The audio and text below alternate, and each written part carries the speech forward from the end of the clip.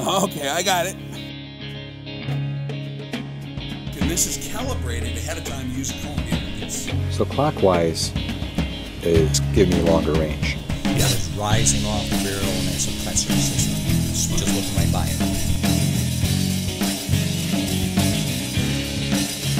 But you want to keep all the washers in order, on top, underneath, with the screw in the same location. You move it 1,000, like 80 minutes of angle. So you have to use the caliper, move it, measure, figure that out. Makes sense? So at 3,000 yards, it's not like an angular problem that gets worse and worse and worse with time. It's parallel with the bore axis. There's not like a round lens. That's correct. It's in prisms.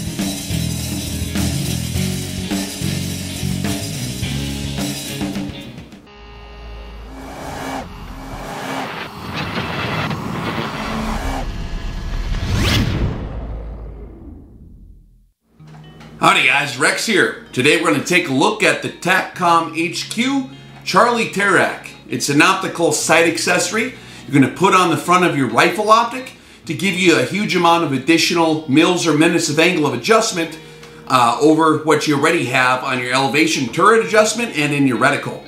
Now when you're shooting extreme long range, after a certain point you start to run out of dope. You start to run out of adjustment range on your scope.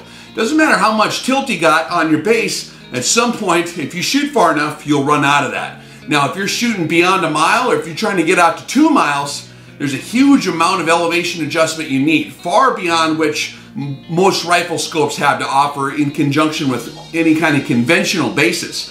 One of the tricky parts, a lot of guys will use a highly radical base that will have a huge amount of additional holdover. One of the challenges to that is that you're not going to be able to be as flexible because after a certain point you can't even establish a 100-yard zero or a 100-meter zero if you so desire to do that. And a lot of guys like to be flexible, you know, they like to be able to engage targets from point-blank range all the way out to the max effective range that their scope would have. And then if they want to go beyond that, they want to seamlessly pick up where they left off, maybe add an optical accessory and shoot that way without having to get readjusted all your ergonomics. There are adjustable scope bases, and that's a pretty cool design. I think that's a neat way to go. One of the issues to that is that when you keep readjusting your ergonomics to get your head centered behind the scope properly, if you're tilting the scope up really radically in the back, you have to reestablish your ergonomic position with your cheek piece and everything else, and also the way the rifle recoils is going to be a little bit different because you're going to be laying behind that thing differently to get behind the optic. So those are a couple of the challenges associated with ELR shooting in terms of getting enough adjustment range out of here. So you can use adjustable mounts, that's one way to go, or you can use a permanently fixed mount that just has a radical amount of adjustment in it or a radical amount of tilt to it. So you can have like a 60-minute base, 140-minute base. Some guys have 300-minute bases for extreme long-range shooting.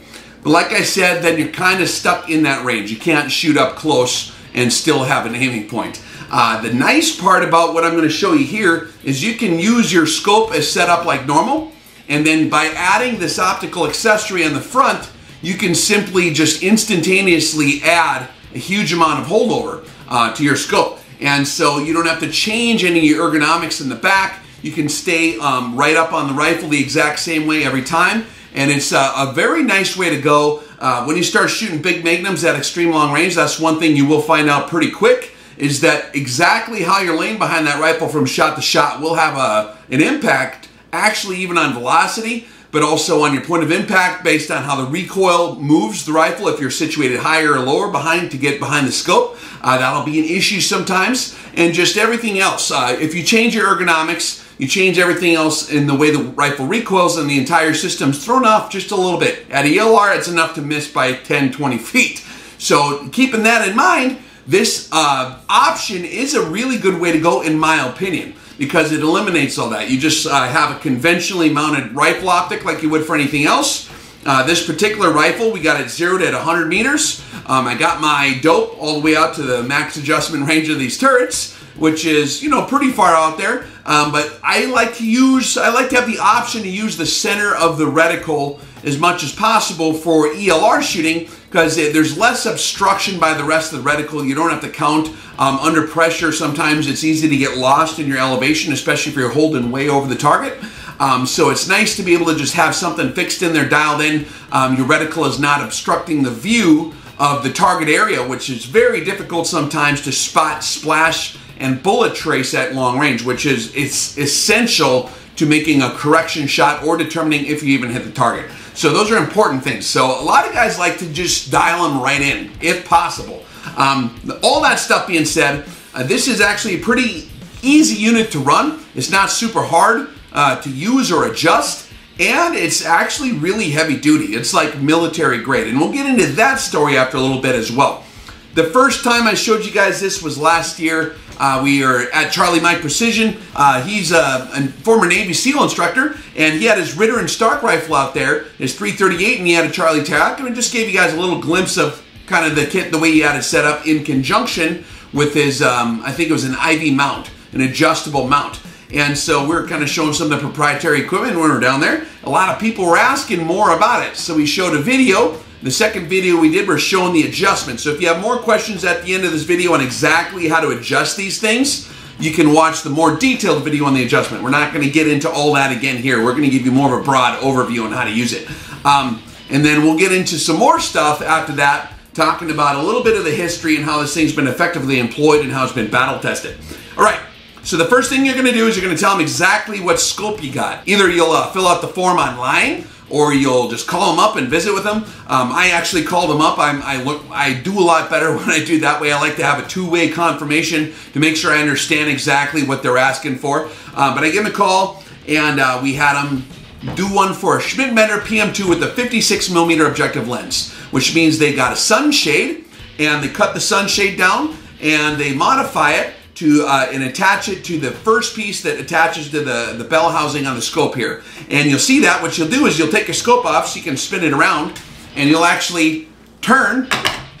This will screw onto the front just like a sunshade, and at a certain point before it bottoms out, so don't be worried if it bottoms out, back it up a full turn, but you're going to get the top edge, which is the top right here, where you have the screw going through the top, which pinches it together right here. You're going to get that level. It's very important that this is actually level up and down, because when you add an additional amount of mils, if it's even off by like half a degree, it's going to be a huge amount off laterally. That'll be a big issue. And so you might have an extra wind that you didn't know was there or wasn't there, but you thought it was.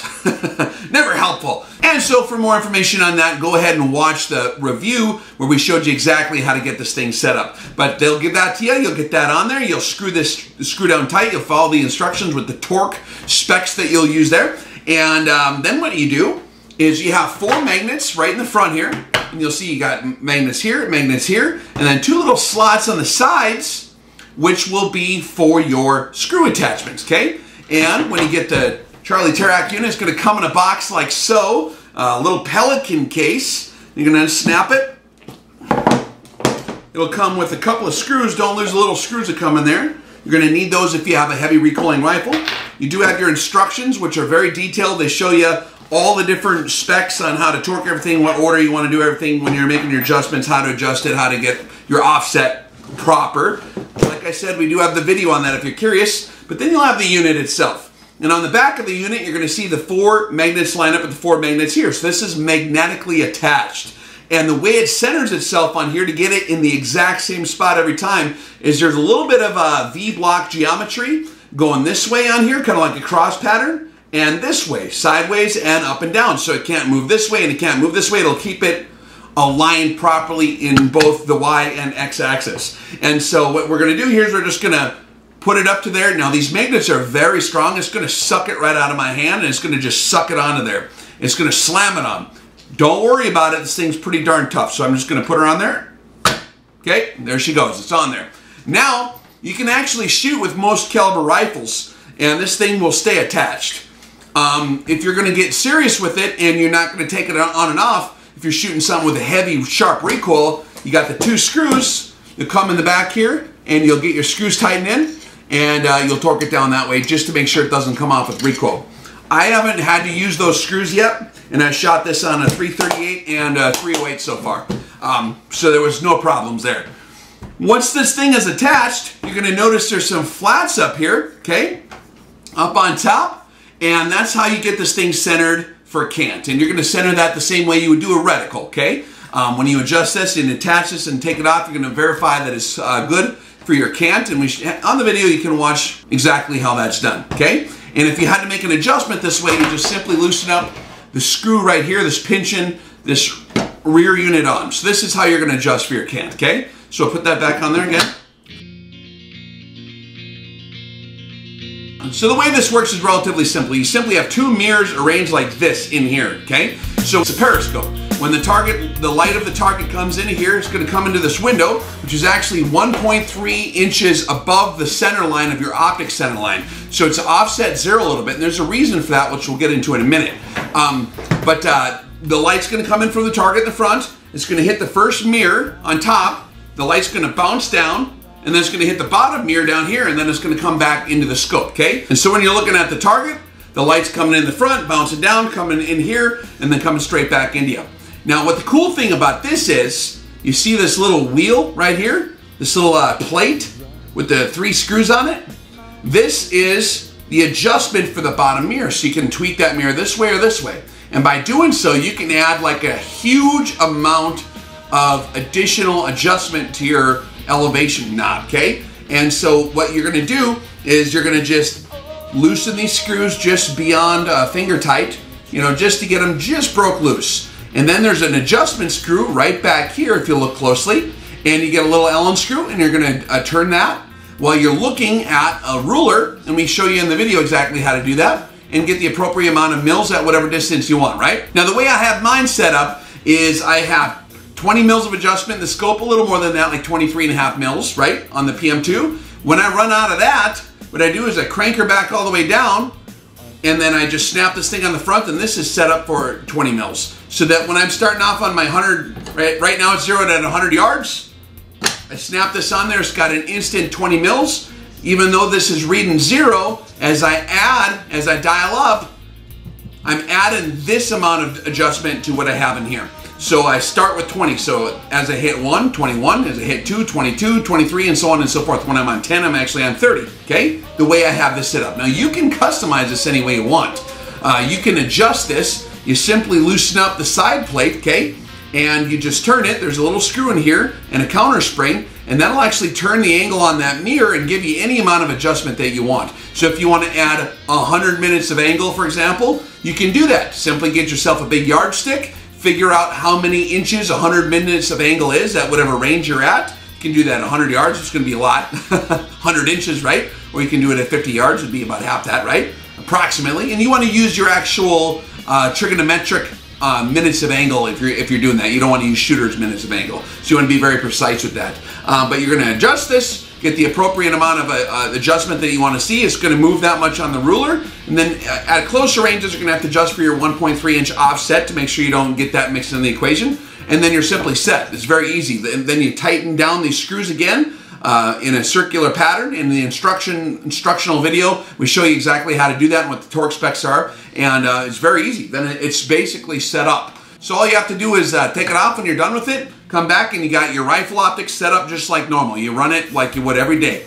And then if you do have some crazy situation where you have to reach out farther than you normally would be able to, you snap this bad boy on there and you get yourself an additional however many mils or minutes you're going to ever need. I believe it's like 300 mils of adjustment you can add to this, and like over 1,000 minutes, right?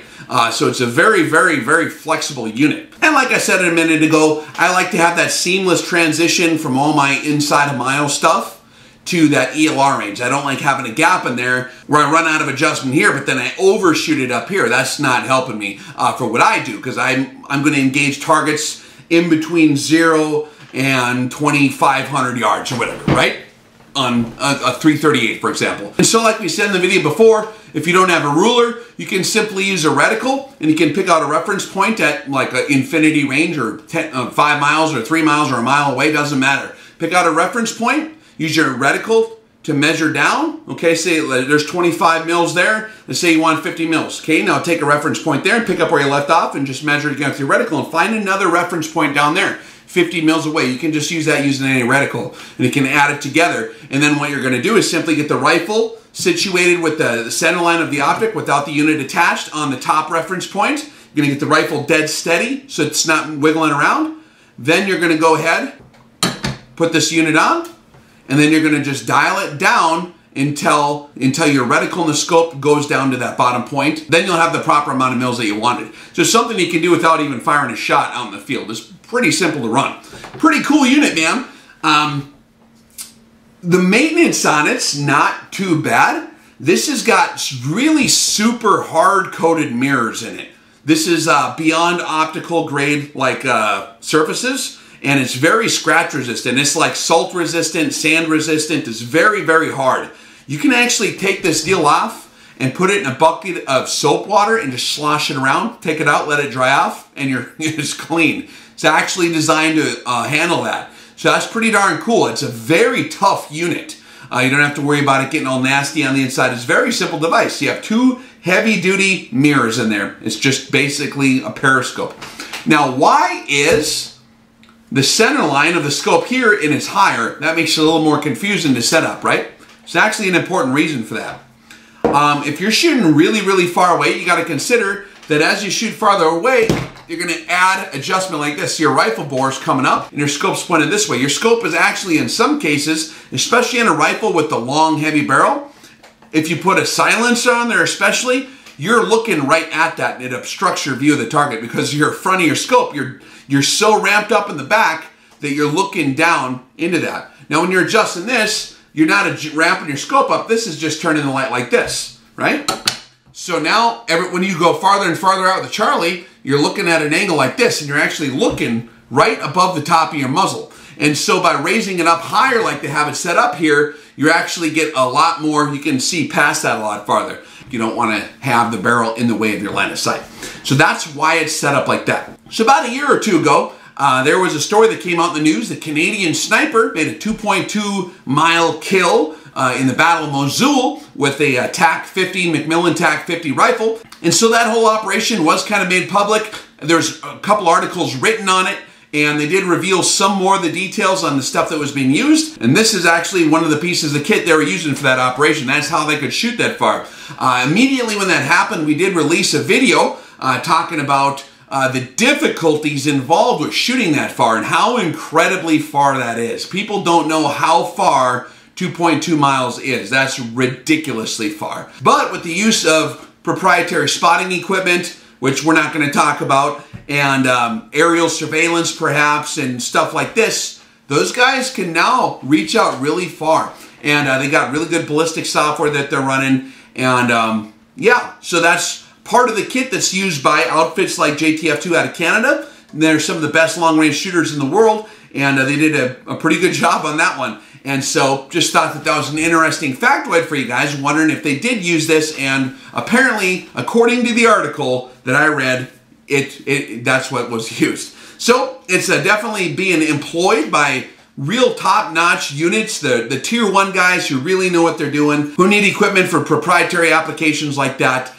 They do use stuff like this, and TACOMHQ has been servicing that market for a while. But like I said, now that ELR is getting more popular, they were able to reclassify some of their stuff into a different market space, and now they can actually sell this to normal folks without getting too Western on the paperwork. It was a little bit of a process to go through when I got this. But that's a good thing. You don't want the wrong goofballs getting a hold of stuff like this. In all honesty, man, like unless you really know what you're doing, you have no prayer to shoot that far without serious training. And most of those goofballs don't have the discipline required, in my experience, to actually be very effective at those long distances. So, even that's being said, I'm glad that our guys have this kind of stuff and we're allowed to have it, but they're not. So, pretty cool unit, man. I wanted to share that with you. Do check it out. In my experience, this is very repeatable. You take it on, you take it off, and it goes exactly where you need it to go. Super heavy duty. Just to review again, you don't have to mess with your ergonomics in the back side of the rifle, and you can have infinite amount of adjustment here without changing the tilt, which is a very nice feature. All right, guys, I hope that explains a little more of this mystery item you've been seeing so much of, and we'll catch you on the flip side.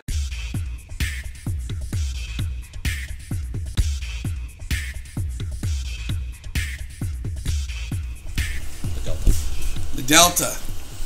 You were asked about it. Yeah, there she is, guys. I'm going to give you a few seconds to, if you're sitting with your buddies there on the couch, who is the smartest one in the room? So we have the attachment here. This is very similar to one of these Charlie units, right? So it's the same basic idea. An application, we have a window back here. We'll let you look at it a little bit. And it's off to the side, okay? Anyone know the answer? So what we've done with the Delta, I'm going to step back over the rifle.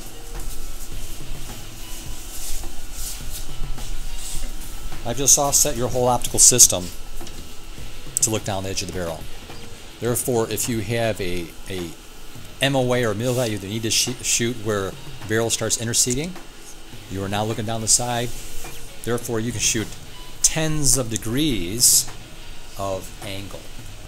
And plus, the thermals coming off your barrel on a cam gets really hot. At a ELR, you produce enough mirage to, I mean, that mirage is making that target move by 3 and 4 feet. Around. Yeah, it moves all over. So you're looking past the mirage coming off your silencer. The offset zero in this case is about 1.2 inches. It is 1.2 inches at 100 yards, 200 yards, 1,000 yards, 3,000 yards. So we do have a smaller version we're making specifically for the carbine guys and or high cyclic arrays. For that whole reason, I'm looking around that heat mirage that is rising off the barrel and that suppressor system. Just looking right by it. Anywhere there's a thermal that's impacting your shooting ability, this will look down the side of it and go around the thermal. That's really smart. So I like it.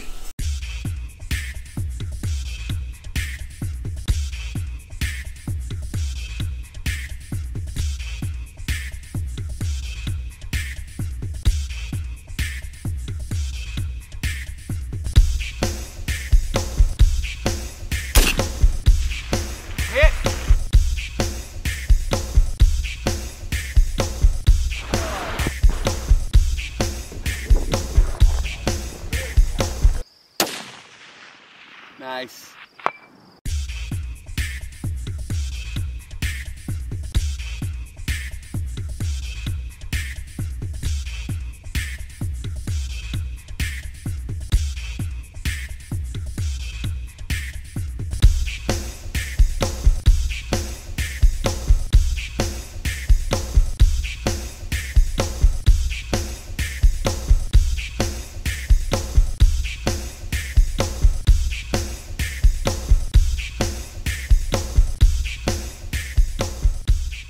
I've never taken a long-range class before, but I can't imagine anybody delivering this much information in this short of a period. Yeah, it takes a while. After you've been around a while, you kind of accumulate most of this information. Some of it falls by the wayside. Some of it you retain. At least you know it's there, and if you need to use it, you can pull on it.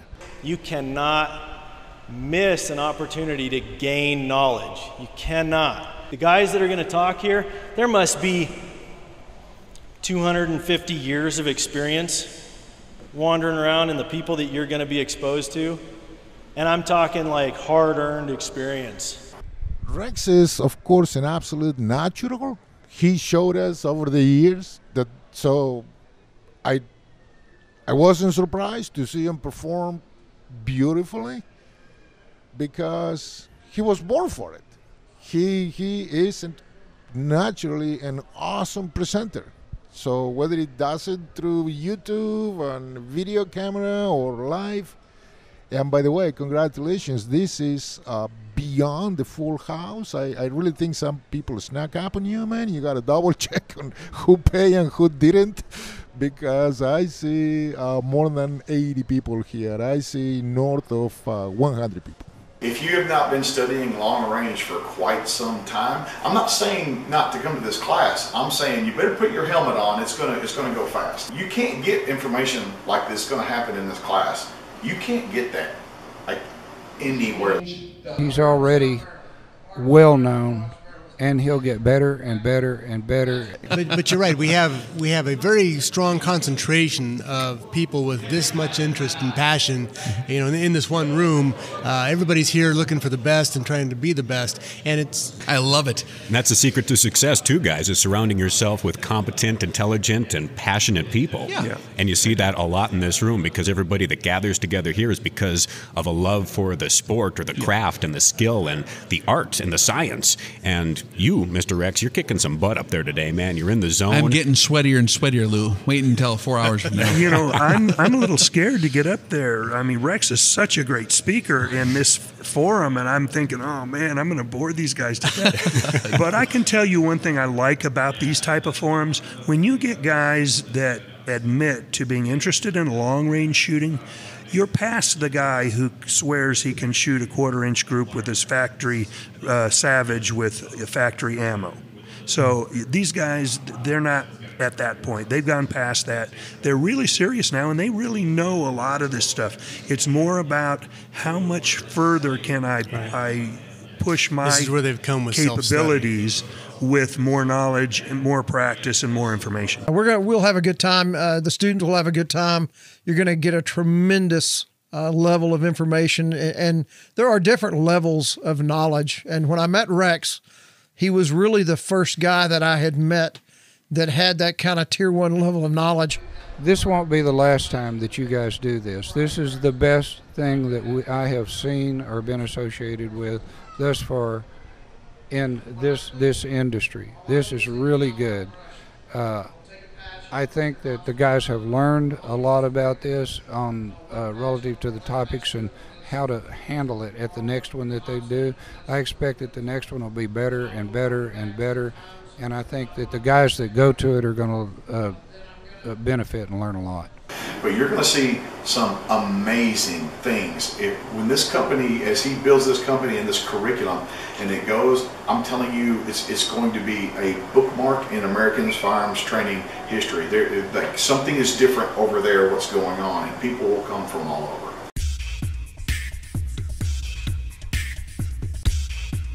Hey folks, it's Lou McCoy with the Rex Reviews Project, and we are here in Texas.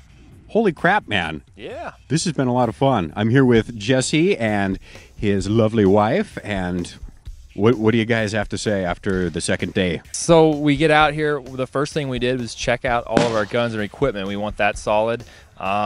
We learn the fundamentals, make sure that everybody is doing things like correctly and properly, and that way when we start shooting out the longer distances, we don't we don't have to wonder what's all going on out there, you know. And I think that's really cool, because you feel a lot more confident knowing that you're solid, you got a solid foundation when you start engaging things way out there. So. And you I think that's great. Yeah, man, and you start off really close and you get all the bugs worked out, and then you work out farther and it's no big deal. It's easy. Yeah. It's easy. So the system works, Mr. Rex. It works, my man. Just this experience was probably the best shooting experience I've ever had. It was the most I've ever learned, ever. So just getting to shoot out to 1,000, 1,100 yards, and these guys get you out there quick and do it the right way. Feels like, but I think it's rolling down off the snow. Right. Now what? 3? Nah. That's still barely a 2. Single. Oh yeah?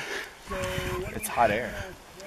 Nothing. Yeah, reticle choice and design, I've really learned to, like, that's really important. You know, we always focus on all the other stuff, you know, but reticle design, you know, is very critical. If you pay attention to those classes and watch those reviews, it'll all come together for you, and this is the place where it all comes together. Yeah, and you get out in the field and you get to apply all that knowledge and see it in action, and that's gratifying. Absolutely, and it's the real world issues that that you're really learning here, as opposed to just you get all that technical data, and then you bring it out here to the real world and you put it all together and it works. The secret Rex taught me about butterfly kisses on the cheek. And It's actually true? It was true. Did it work? It totally worked. What? It totally was. It happened earlier today, and all day I've been just on. Like I just said a minute ago, yesterday everybody showed up. They were nervous. They didn't know what to expect. And look at the crowd behind us now. It's like a party back there, man. People are just having the time of their lives, and not only having a good time, but making some shots too. Some impressive ones. They're learning what they come out here with. The dot drills, a lot of the drills that Rex and Paul are having us do, they really make you, get you into shape and make you, do exactly what you did the last time and be consecutive, So I think that's a just super way to start to do this stuff. So. Yeah, it is. And you lay that solid foundation, and the rest is easy, man. Yeah, we're just now it's not even really hard to shoot out there. We're shooting out at 1,100 yards, and really not that big a deal now after we, now that we know what to do. All right, what just happened, man? I just hit a water bottle at 875 yards. And you had one shot. One shot. That's not bad. So what's the secret, man? Aim small, miss small. Amen. Well done, brother. Thank you. As long as you pay attention and do what the instructors say, it will all come together as an equation, and the equal sign pops right up. Name's Edwin from Boston. Traveled out here to Pennsylvania to take the class to shoot past my home range of 600. Shot out to 1030, made some hits. Every time Rex teaches you something new and gets you comfortable, he totally messes with you. Gets you dirty, gets you muddy, makes you roll around in the rain and the mud and the dust.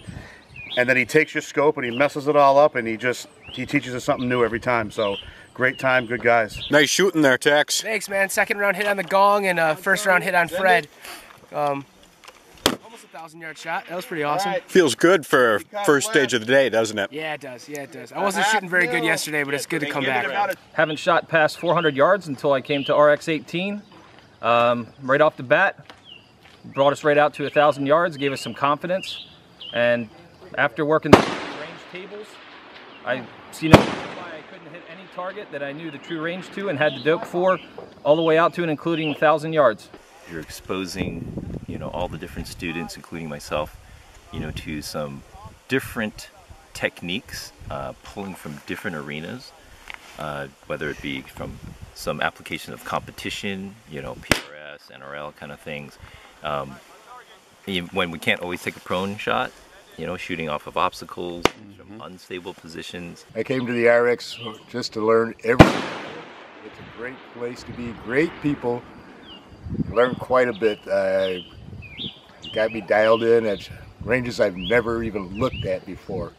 I've been to RX 17-001 seminar and 001 shooting, and so I have some familiarity, but this is just a lot better. This is what I really enjoy. The instruction is again top-notch. We learn any problems we have, we immediately have someone to diagnose the problem. It's because it's so relaxed, the environment, you're constantly learning and you don't even really realize it. I think it's just been an awesome experience, and the knowledge is unbelievable. Hey, my name's Mitch. I just over here at the Rex Live Fire event. Learned a hell of a lot. I got my rifle zero for 100 yards yesterday, and within a few hours I was hitting 1,030 yards. And I've never shot past 300 yards in my life. So it's definitely worth the money, definitely worth the trip, the hassle, everything about it's been great. Rex has been great, the crew's been great. Oh, this has been terrific from my standpoint. We've seen things that we never expected to see. Let me see, we've got one guy, first time ever, at over a mile or whatever, and he's hitting 25, 80. I think everyone got to a mile, didn't they? Yeah, pretty much. Yeah, everyone got to a mile in the whole class relatively easily. It's really been surprising, and that just shows how the equipment, and it shows how the shooters have progressed learning and with the instruction and all. These guys have had good instruction, and they've just got the job done. And how far were you shooting? It was 1 mile. 1 mile, and what were you using here? 300 Win Mag. 300 Win Mag. But probably not. Watch out, Rex.